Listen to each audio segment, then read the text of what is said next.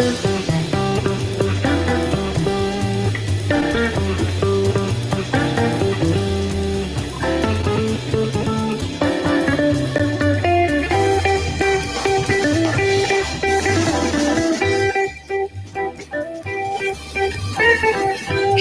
Gearheads. Well, welcome to the Geo Gearheads. This is a weekly show about geocaching and geolocation games. I, tonight, am your host, Chris of the Northwest. Unfortunately, Daryl is under the weather and won't be joining us, but that's okay. We've got a randomized show, one of my favorites. And we're going to jump right into it. So if you have anything to add, toss that into the chat, and I will do my best to keep it going while reading all these wonderful stories. We're going to start off with an email from Starcacher. He wrote, on the cache maintenance show, I indicated that I use my color laser printer and a box of letter-sized Write in the Rain paper and downloaded internet forms to create most of my log sheets. I thought I would send the sites I use for the forms for a reference. I use the log forms from techblazer.com. Hold on, I'm copying that and pasting it into the log. And I pasted first. Let me paste second, copy first. You know, copy once, paste twice. Wait, no, copy twice, paste once. That's how it should go, right? Anyway, he goes on to say, I use the log forms from techblazer.com as they provide a variety of log widths in both black and white and color, and with or without FTF sections at the top. No, that's really nice. He goes on, I also indicated that I print double-sided logs. However, if you take the above log forms and print them on both sides, the vertical edges of the individual printed logs do not line up on both sides. That means when I use my paper cutter to separate the individual logs, the back sides would look odd. So instead, on the back side of the log sheet, I use a full sheet ruled or lined form, and it's just the form that creates a blank sheet of lined paper where the lines stretch from left to right edges. Personally, I use one with the half centimeter line separation, such as this PDF. And there we go. Put that into the chat as well. You can keep up. If you're watching live, great. Let me know what you're using for your log sheets. If you're watching later, don't forget to send us an email. We would love it.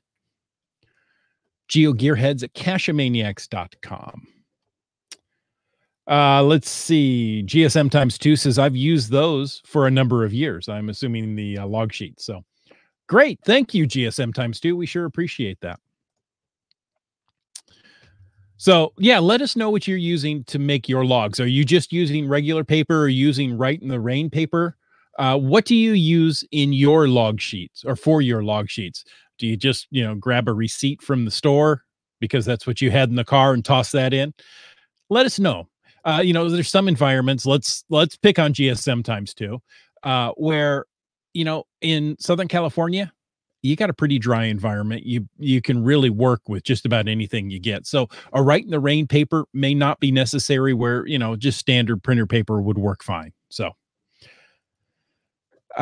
anyway, going on, we've learned a little bit more about the community celebration events coming up. The geocaching blog has the Celebrate 20 Years of Geocaching at Community Celebration Events. Beginning today, and this was last week, eligible geocachers can apply to host community celebration events in 2020. These events will enable cachers around the world to commemorate the 20th anniversary of geocaching with a new icon and souvenir. This cache type was originally known as the Lost and Found event cache. It was created for events that were hosted by geocachers from April 30th to May 3rd, 2010. So you had 4 days in 2010 to attend some of these events. I believe I attended 3 during that time. I know people who got in well more than 10, got into double digits. I kind of, I I have to admit, I have some mixed feelings here. I'm really glad for the community celebration events, but at the same time, I kind of like that I have this exclusive lost and found event cache icon that, if you didn't join in 2010, sorry, you didn't get it. But hey, that's just me. We've got some questions in the chat. I'm going to get to them in a little bit. I want to finish this topic, then we can jump back to the logs. So, between April 30th and May 3rd, 2010, just 362 lost and found events were held. So a very limited number of cachers earned the icon. We're excited that many thousands more cachers will have the chance to celebrate the big anniversary and get the redesigned icon in 2020. To be eligible to apply to host a community celebration event, you must meet the following criteria. You must have attended at least 2 events or CITOs within the last 3 years. That's between December 2nd, 2016 and December 2nd, 2019. You must have logged a cache within the past 6 months. That's June 2nd, 2019 to December 2nd, 2019. Really, folks, if you're listening to this show, you qualify, right? I mean, 2 events in 3 years, that's pretty easy to do. I mean, if you want to be, steadfast, you could hit more than an event a month without a problem. Okay. If you meet the yes, that's right. If you meet the criteria, apply via the opt-in page by June 3rd, 2020. So you've got about 6 months. I wouldn't wait. If you own multiple geocaching.com accounts, yeah, I'm looking at you, GSM times 2. Please apply with only one account. Each month from January through October, at least 2,220 or 2020 hosts will be randomly selected from those who opt in. If selected, you'll receive one of the, are you ready for this? 20,200 or more community celebration events. All official community volunteers, that's reviewers, moderators, and translators, and the primary accounts for all the mega and giga events in 2020 will automatically receive a celebration event. Wow. Okay. So that's a lot to take in right there. Basically, if you've ever been to an event or ever found a cache, okay, if you've been to an event within the last 3 years and found a cache within the last 6 months, and like I say, if you're listening to this show, you qualify. Go over to geocaching.com, find that page, and all you have to do is click, hey, I want to host an event, and you're in. Now, they're going to start picking winners in January, and they're going to do 2,000 hosts per month, randomly selected with geographic distribution. However, the first event will start May 2nd, and that day was picked on purpose, May 2nd, 2020, through December 31st, 2020. So remember that these events must be a minimum of 2 hours. That's the first time I've heard a minimum of 2 hours for an event, and cannot overlap with events associated with a mega or giga event. Interesting. Now, May 2nd is what we in the geocaching community call the Big Blue Switch Day. That's the day that selective availability was turned off, and that we were able to have far better accuracy with our GPSs. I like to say it's the only good thing that came out of the Clinton administration. I could be wrong about that. Now, so go register for your community celebration event and start planning where you're going to do it. You can get them. So let's say you're not selected in January. That's okay. They will continue to keep a list of those geocachers that are interested and have qualified. And maybe you'll get it in February, March, April, May. They're going to do it through October. So January to October, they're going to choose who gets these events. And then May through December is when the events will take place. So I hope all that's just as clear as mud, because actually it makes a little bit of sense, but it'd kind of be a bummer to get one in January. No, you have to wait 5 months before you can put an event together, but it gives you time so that these events don't all stack up on the same day, and they get to be spread out, and not all bunched up with maybe mega events or what have you. Okay, back to the logs. We have people in the chat here who are telling us what they use for their logs. Okay, so let's see. GSM ×2 likes the hint about the lined logs on the back. Just, using a lined sheet, lined paper that you can easily find in a PDF. We put the link here in the chat if you're interested. Ian uses regular old paper. I have a custom log sheet with our state association logo I created. Well, that's very nice. I like that. I said I was picking on GSM ×2. He says, pick on me anytime you want. I use regular paper and a very old laser printer. Francis wants to know where you can get 8.5 by 11 sheets of Write in the Rain paper. Well, my first guess is look on Amazon. I happen to live in the Northwest near the Write in the Rain factory, I guess you would call it, plant, where they do their secret process to the paper. You can walk in, their factory store is really kind of pitiful looking. I've seen better displays in some of the geocaching stores, some of the big box stores, hardware stores usually have good supply of Write in the Rain paper. I don't think the sporting stores like REI carry it anymore. But you can get a ream of 11.5 or 8.5 by 11 Write in the Rain paper, and then just go to town. Excuse me. I'm just thinking out loud, that would be a great gift for any gift exchanges that you're doing here in the holiday season. Excuse me one moment. So maybe a handful of Write in the Rain sheets of paper rolled up with a bow on it would make a dandy, I want to say a white elephant gift, but some gift for the gift exchange. Ian says, I thought about using more of the Write in the Rain paper, but people ruin logs constantly. Anyhow, I'm always replacing them. Well, they can ruin logs by not putting them back into the container properly. I'm thinking nanos or micros, if they don't roll up the log, put it into the lid and then put it into the container.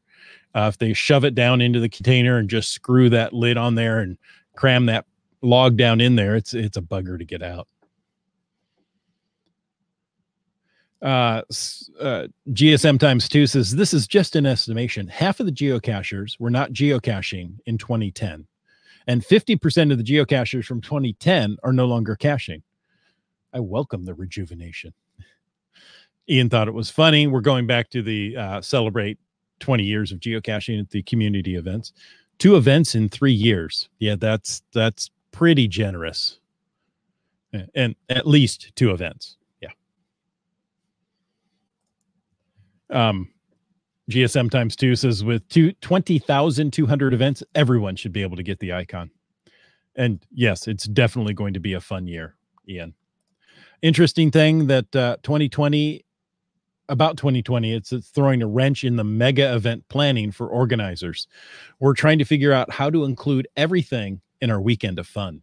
Ooh, I wonder, and I'm just thinking out loud, how the big 2020 events here in the Northwest with the headquarters celebration and then a week later Geo Woodstock, how that is going to affect travel. I mean, are people going to not travel to other events because, well, they got all their traveling done in 1 week? I hope that's not the case. Okay, let's go on. Now, more from the geocaching blog. We see that we're looking at GGH 2019 in review and the upcoming intermission. So this past November, over 17,000 geocachers attended a Geocaching International Film Festival event. That's what I like to call GGH. Is it GIF? Is it GIF? If you put both sounds in front, you're never wrong. It's GGH. They celebrated the 16 GGH finalists from their movie theater chairs, living room couches, and select outdoor locations across the world. Overall, it was another great reminder of what we love about geocaching and how diverse it can be. Over 11 days, geocachers logged over 18,000 attended logs on registered GGH events. Clearly, some cachers attended multiple GGHs for that extra bit of GGIferent fun with movies and GGIF gnomes. I went to two. I attended two events. I attended our local one and then one up at headquarters. Here are some more GGIF 2019 numbers. The first time with two GGIF weekends, November 7th to 17th, 2019. I like that idea. Spread it over 2 weekends. You know, it makes it 11 days long, the GGIF season, but it allows you to attend more. I like that. 54 film submissions from 22 different countries, 16 finalist clips from 10 different countries. 5 of the 2019 finalists had been GGIF finalists before. So that kind of shows you that maybe there's a niche here developing. 688 total events in 56 different countries. First ever draw for the Signal Award. That's the, who likes this film the best award. 11,000 votes for the People Choice Award. With GGIF 2019 behind us, we wanted to talk about the future of GGIF. You know, after GGIF is before GGIF, they say. With all the exciting things that are ahead for us in 2020, you know, we've already talked about it. GGIF will take a brief intermission until the credits roll on the festivities. GGIF as a whole is fueled by amazing community members, and we're excited to see the films that will be made once it resumes. So there will be no film festival in 2020. It will resume in 2021. What that means is you've got an extra year to get those ideas down, you know, work them out, polish them. And I'm looking for some excellent films in 2021.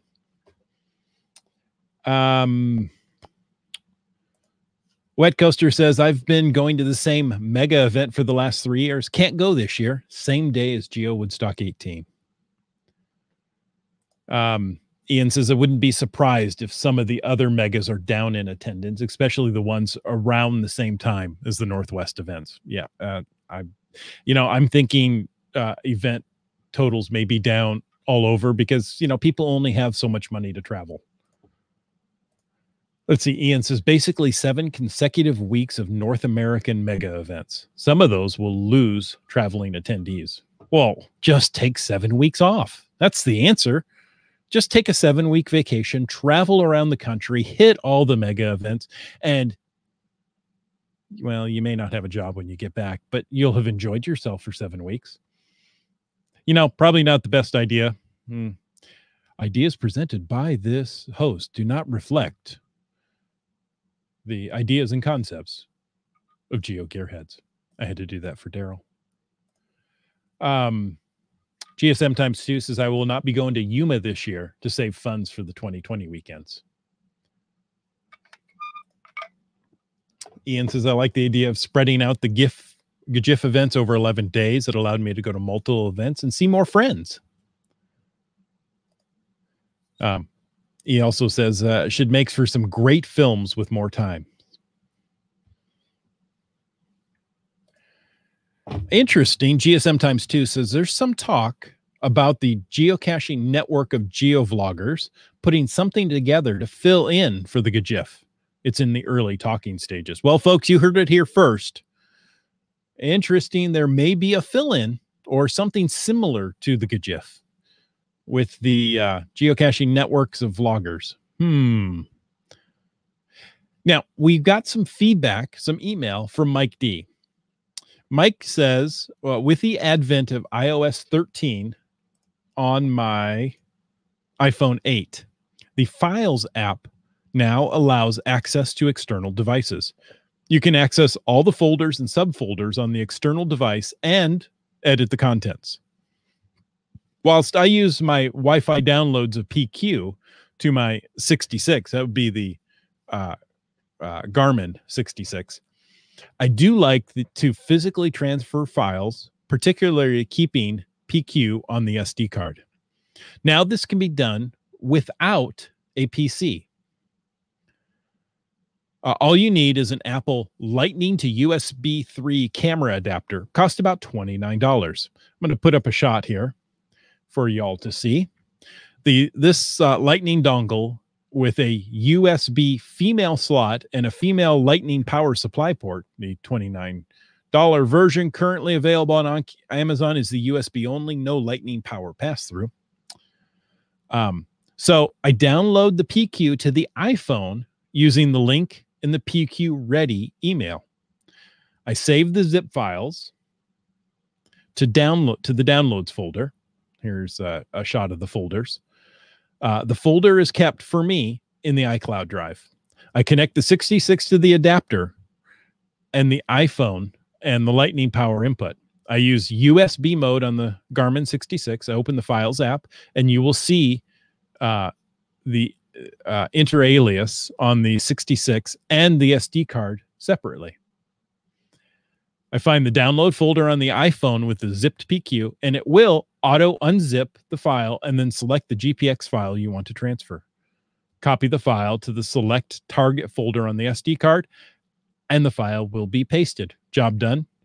The PC is now redundant for this job. Ooh, how very nice. I wonder if there's anyone else doing that. I do have I have a SD card adapter, and I do have a regular USB adapter for my iPhone. I still am not running iOS 13 for security reasons, but I think they're getting close to tackling all those problems. So I may be jumping to 13 soon, and I really look forward to being able to do that. That means you can update your GPSR wherever you are, right? You can do it with cellular data. You could do it with Wi-Fi data at your favorite coffee stop. And that's really nice. But you have to have that GPX file. And I'm trying to think if Cachly will let you do that. If it'll let you save it to a location, then you can move that over to the GPSR. So you could just do it on the fly. You know, well, let's say you fly into a new town, and while you're waiting for your Uber, you pull up your phone, grab all the nearby caches, save those to a file, and you could send that right over to your GPSR and be off and caching in nothing flat. I love that idea. Thank you, Mike D. Bryling also sent in an email. He says, I primarily use my Android phone for geocaching, including hiding caches. For years, I used an app called GPS Averaging, which was quite good at getting accurate coordinates. Unfortunately, earlier this year, the developer sold the app to another developer who promptly added ads to the app. Boo. This made the app stop working for its intended purpose and allowed ads to pop up even when the app wasn't in use. Ugh. I'm looking for an alternate app to use and was wondering if you or the GeoGearheads audience had any suggestions for apps that perform the averaging function. Free or paid apps are both welcome. I prefer to throw a few bucks at a developer if they make a useful ad-free app. Well, Bryling, I don't know of anything for the Android. I have one for iOS, but you know, to be honest, I haven't used it in a while. I have found, and now I'm sorry, I'm only speaking from iOS experience. I have found that several of the Compass apps that will also show your coordinates tend to do averaging, and those get me some really good coordinates. So maybe you want to look at that. Um, Ian says, talking about the dongle that goes from, hello, here it is, from iPhone to GPSR. He says, that's pretty wild. We've come a long way from the early days of paper caching. Oh man, have we? I remember I had a notebook in the back of my car, 3-ring binder with the caches on it that I, had to get in the town. And if anything new popped up, I had to print it, 3-hole punch it, put it in there. And when you found one, then you could just tear that sheet out and throw it away. You didn't need it anymore. Oh, GSM times 2 says, ain't that the truth? I think about that all the time. I still remember the folder I had in the back in the day with the printouts of 25 nearby caches. When doing 25 a day took quite a bit of driving. Yes. And really, why would you have more than 25?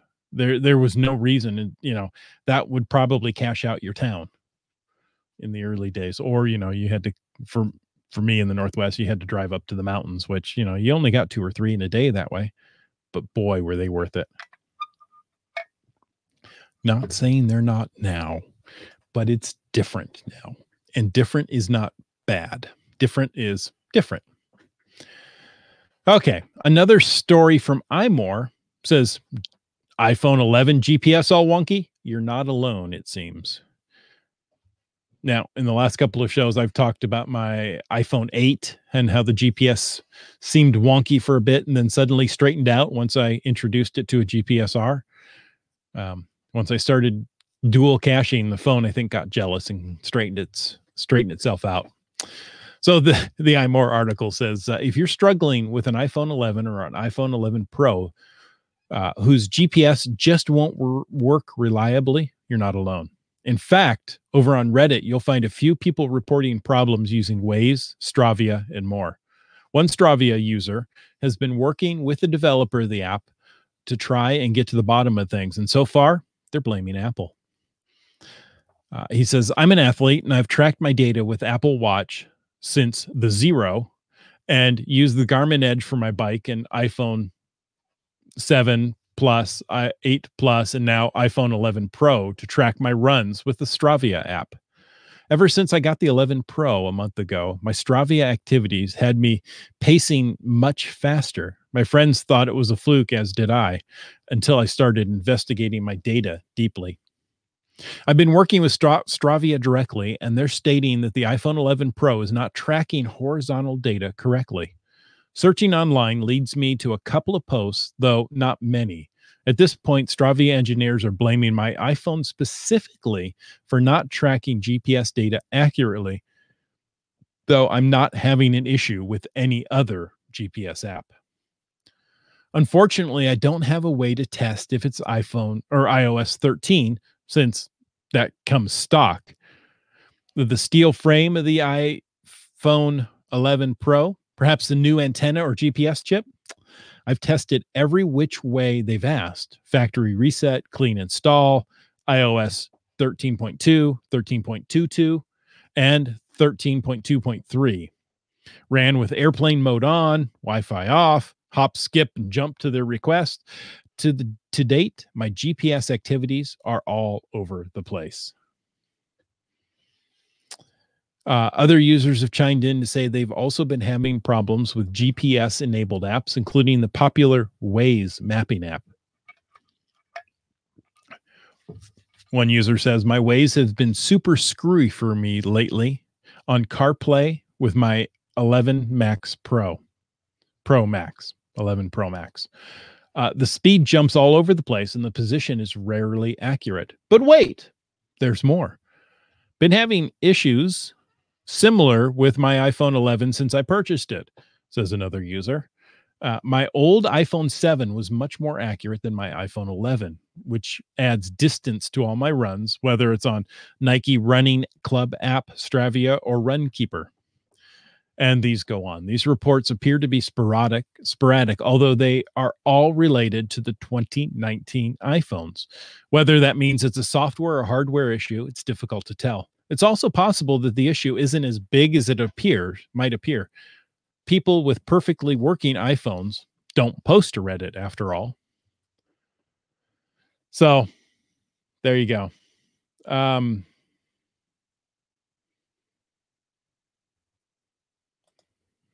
GSM times 2 is an Android user. I use an app that doesn't appear to be available anywhere anymore to Waypoint Average. Ian says, speaking of the Apple Watch and how far technology has come, I just switched back from Android to iPhone again. I can use Cachly on my wrist to find a cache now.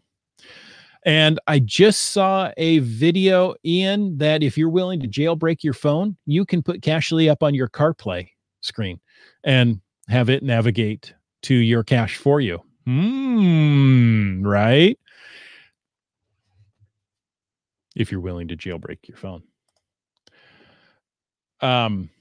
GSM times 2 is talking about waypoint averaging. He says there seems to be others available, just not with geocaching in the name. Geocache Placer is what I use. I can't find it in the Play Store. Ian is talking about his iPhone 11. He says, my speed jumps all over the place on Waze with iPhone 11 Pro also. I've noticed some weird issues with GPS stuff too. Never thought much of it.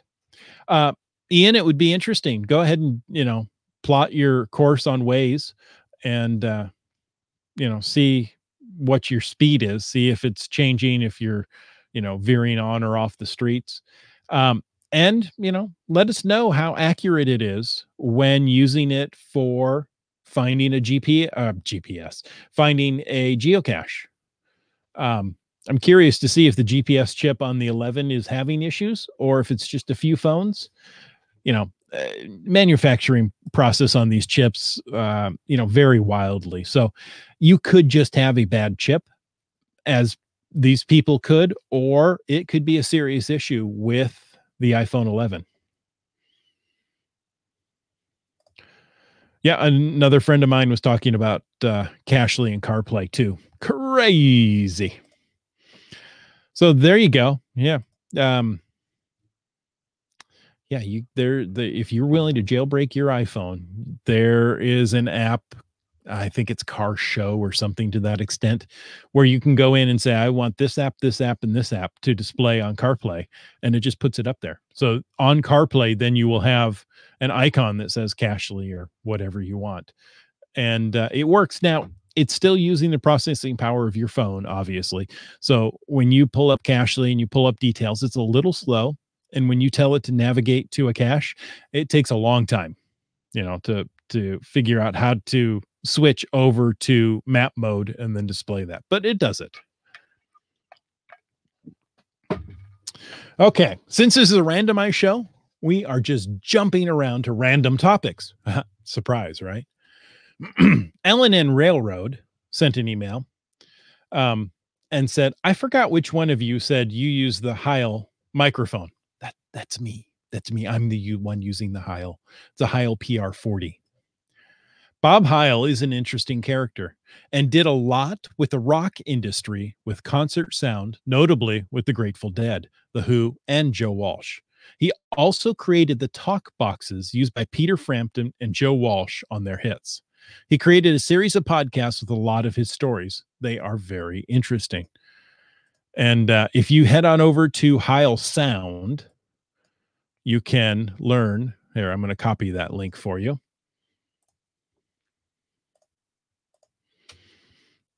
And in fact, look at that. If you look at the picture there, he is using a Heil PR40. Now, Bob Heil is really an interesting character. Yes, he started with the rock industry, but he was also into shortwave radio. And that's one of the reasons he created the microphone. He thought the microphones on the radios were terrible. And he says, well, we can just make a better microphone for them. So there you go.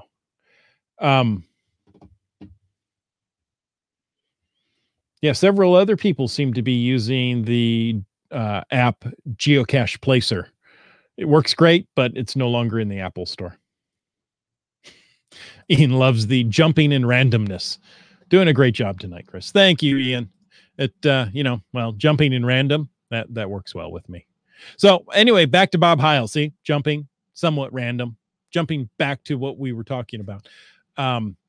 I didn't know he had a series of podcasts. I'm going to have to go listen. I love the Heil PR40. I believe I got this. In fact, I know I did from Daryl. Daryl had it, and he prefers, I can't remember. I don't think it's Electro Voice. Whatever microphone he has is the one he prefers. And he's like, I don't use this thing. I said, I want a Heil PR40. And so I got it from him at a good price. And well, now you can hear my dulcet tones even better and more clear. If you're going to do a podcast, make sure you get a good microphone and a good audio mixer, because that really makes the difference. Podcasts are, to me, all about sound. Yes, you can have the video. The video's fine. But if you watch a video on YouTube and you can't hear the sound, 80% of the people will not continue listening to that or watching that video. But if you even have a poor video and good sound, people will continue to watch and listen. So just know that having good sound really makes the difference in podcast, blogs, what have you. Okay, I've got one more thing to talk about tonight, and it is completely random. Guess what? It doesn't have anything to do with GPSRs. It doesn't have anything to do with iPhone 11s. It doesn't even have anything to do with geocaching. Yes, this is completely random. This is from Engadget. AI-powered Lego sorter knows the shape of every brick. For some people, rummaging through a bunch of Lego bricks is part of the fun. But if you've got an enormous collection or take on complicated builds, you probably have a system for sorting your pieces. Your solution probably doesn't involve AI, though. YouTube user Daniel West combined his love for Lego with his engineering skills to build a universal Lego sorter that uses a neural network to identify, classify, and organize plastic pieces more effectively than a human could. The universal Lego sorter, which is made up of 10,000 Lego bricks, it took 2 years to design, build, and perfect. Folks, this isn't something your kid's going to build over Christmas break. 6 Lego motors and 9 servo motors power the conveyor belts and agitators that transport the pieces brick by brick to a video camera. A Raspberry Pi then processes the video feed and streams the data to a laptop, which runs an application called Convolution Neural Network. The AI-driven software compares each piece to a database containing 3D models of every Lego piece ever created. Once the neural network matches the piece to a part number, it sends the brick back to the sorter, at which point it knows which of the 18 sorting buckets to place it in. The machine processes one brick about every 2 seconds. You know, if you've got a big collection, that's going to take a while, but in the end, you're going to have something you can really use. Creations like this highlight the flexibility of Lego as a building platform. Little kids can snap bricks together to create simple objects, while older kids and adults can engineer startlingly,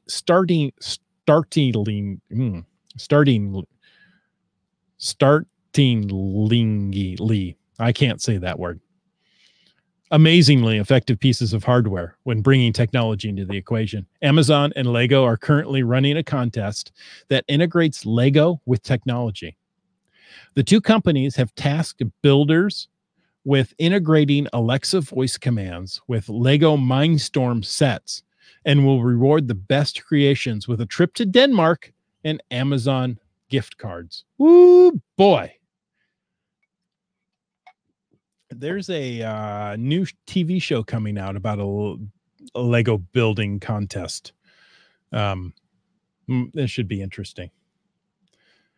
GSM times 2 because it says, can it spot Lego on the floor when the lights are out? That's the machine I want. Well, you know what? That's where you need your Roomba to be attached to have a video camera attached to the neural network, so it can identify the piece and determine whether it can suck it up or if it's too big for its brushes to pick up, and it just has to push it effectively out of the path. GSM times 2, I'll wait while you go ahead and design that on a neural network. I'm waiting. Have you done it yet? No? Okay.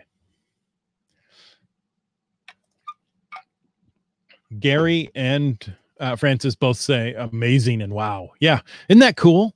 You can do this with Lego. Folks, thank you for joining us tonight. Now, next week, because it's the royal we, I'm including Daryl. Come, Daryl. Come back. We'll be talking about FTFing with a couple of guests. Oh, and GSM times 2 has done it. Thanks. I knew you could. Well, if you're looking for AI neural networks, why don't you check the Cachamaniacs website at cachamaniacs.com for more on the Geo Gearheads, including show notes from this and all of our episodes. We love hearing from our listeners. So leave us feedback by emailing geogearheads@cachamaniacs.com or through the many channels of social media. Your support helps keep the Cachamaniac shows coming. Please consider becoming a patron through the link on our website to support the Cachamaniac shows. Geo Gearheads is produced by Chris Umfenauer and Daryl Wattenberg. The show's copyright 2019 by Daryl Wattenberg. All rights reserved.